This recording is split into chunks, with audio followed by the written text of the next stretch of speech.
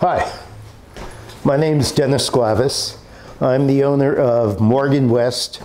We are a factory authorized, new and pre-owned and restoration center for the Morgan Motor Company. And let me give you a tour of the cars in the facility, if I may.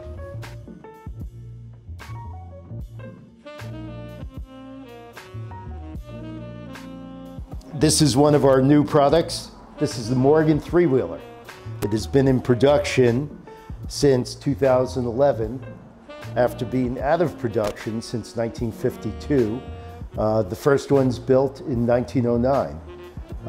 The Morgan Motor Company was the world's largest manufacturer of three-wheeled vehicles for many, many years before the war, World War II. This is what's known as the Heritage Edition. It's a limited edition done to have the vintage look. Next, this is a Morgan Aero Supersport. This was Morgan's attempt at an Art Deco design by Matthew Humphreys, inspired by Charles Morgan in discussions and drawings. And 33 of these were brought to America, and they've proven to be amongst the most collectible of Morgans. This one we just found and are offering for sale. It's never been registered. We sold it new to a collector who has, or had 7 of them, and it's only got 100 miles. It's a magnificent car. Utilizes a BMW 4.8 liter V8, and being a Morgan all aluminum body, advanced aluminum chassis and suspension. It's extremely fast. Top speed about 175, 0 to 60 in about 4 seconds. Plus the design is just breathtaking. Next, this is an extremely rare and eccentric vehicle. It's a 1932 Morgan three-wheeler delivery van. It utilizes a V-twin 1-liter MX4 engine with a 2-speed bevel box. No transmission, just like Fraser Nash, a sliding bevel that selects one of 2 chains.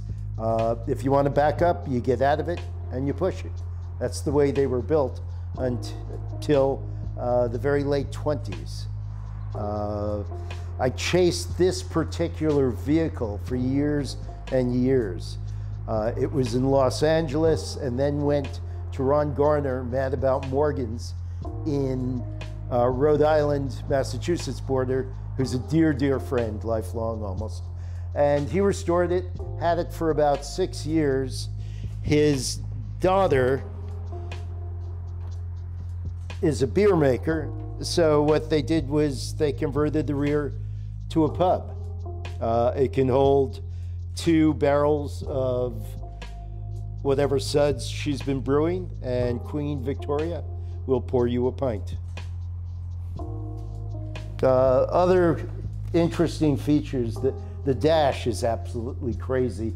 The number of instruments, and you'll see a white porcelain hand in front of the driver.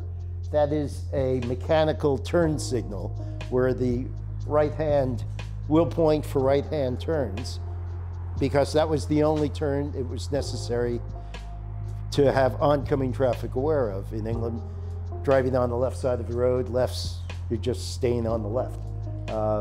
I mean, everything on this is so fascinating, including the way it drives and leaks oil.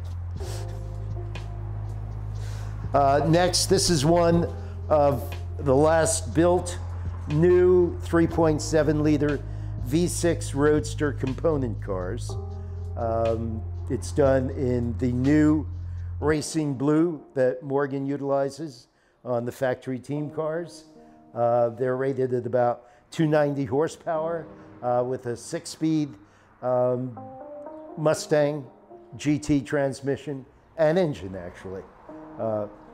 Fabulous car, fabulous car. It should be going to a client in Costa Mesa shortly.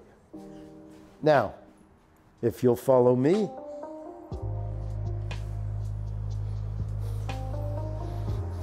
Let me show you one more thing. Love these on it. The pterodactyl, as it's fondly known.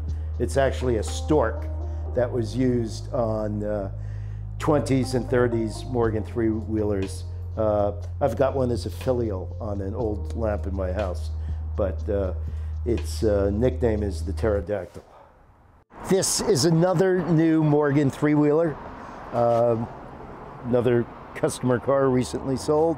It's a special edition we created called the Hawker Hurricane, and it features the logos of the RAF Hawker Hurricane Fighter Squadron from World War II. That's the 258th Fighter Squadron, which was very successful in combating mostly ME-109s, trying to bomb and invade England. These two are new V6 3.7 liter roadsters. This one will be going to far northern California. This one will be going to a happy couple in Nashville, Tennessee. And my wife's car that I drove in this morning, this is the first of the V6 Roadsters. It was a 2005. I gave it to her for Valentine's Day back in 2005 or 2006. And it featured a 3-liter Ford V6. She's put about 28,000 miles on it. It's an absolutely fabulous car. I mean, it's just draws attention. Its nickname is Elvira for obvious reasons, and it's just part of what makes Morgan so entertaining and endearing. This is my +4 demonstrator, which I configured to have a bit of a vintage look, being two-tone, the old style snap around instead of drop head style hood or bonnet. Well, the bonnet on this would be the front pieces, hood.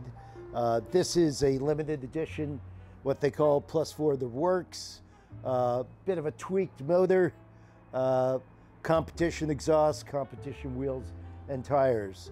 Only about 40 of these were built for the world. We supplied the 2 here in the US, this one and another local client with a green one. I have a very special car here I'd love to share because of its rarity and the story that goes with it. What we have here is a 1936 Morgan 4/4 Series 1. This was the 25th four-wheeled automobile, this very car, that the Morgan Motor Company built. What they did is they took their latest three-wheeler, the F-type, and they just put a solid axle in the back with 2 wheels, and that's how they developed this automobile. This belongs to an American who lives in London. He keeps the car with us and comes to Los Angeles before the COVID, about twice a year.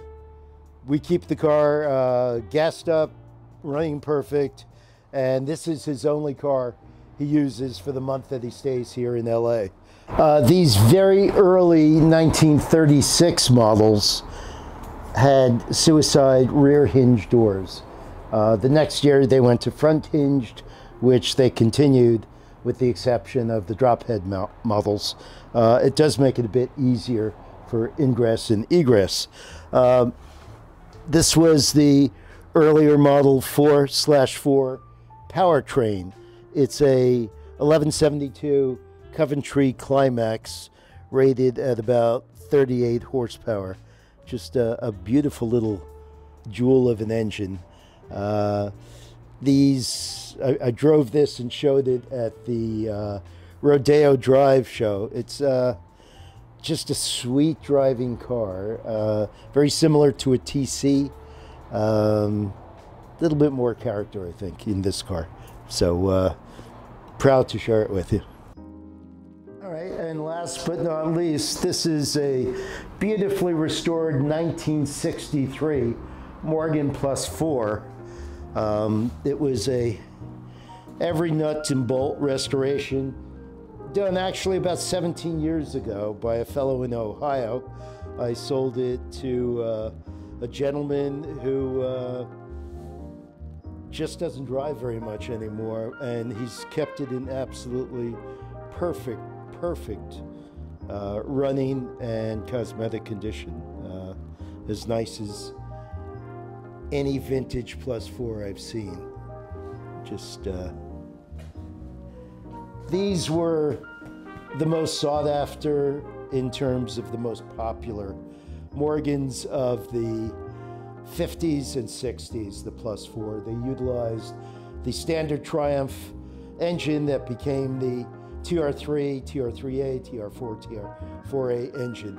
A true tractor engine, a stump puller with the Moss gearbox. It's kind of a crash box, no synchro in first, marginal synchros elsewhere, but really durable, really strong and reliable. I used to commute from Los Gatos to Santa Monica, LA every weekend in my 53 Plus 4, which doubled as my race car, doing 95 miles an hour.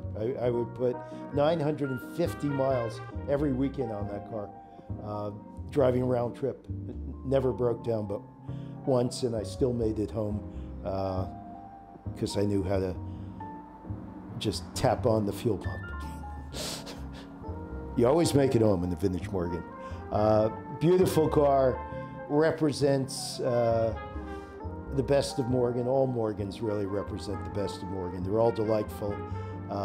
There's a twin to this car that's just covered 8,000 miles of European driving by another one of our clients during last summer. Never broke down, never had a mishap. They're just marvelous cars. People, as I said, drive them cross country. They make friendships for life just because these cars get in your bloodstream. They infect your DNA or affect your DNA, and it's a good thing. It makes a better life for those who own and drive them. And thanks for coming by Morgan West.